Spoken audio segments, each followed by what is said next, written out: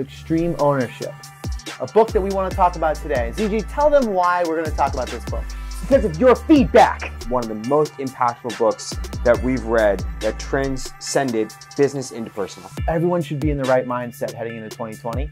And if there's one book to read to get you in the right mindset, it's this book. Amen. He gives military experience, business experience, personal experience. It's beautifully written. It's an awesome book. We would recommend that you consider not just reading it yourself, but having the entire organization read it. Even if someone who just joined the team and maybe they're in an entry-level position, it helps them to take ownership over their job. I mean, it's only making everyone's job easier if we're all living by these principles. What a beautiful office it would be if it was like, it's my fault. The person's like, no, it's my, I'm like, no. You don't take my fault. Yeah. Like, that's a beautiful organization because they actually truly believe that they can be better. Yeah.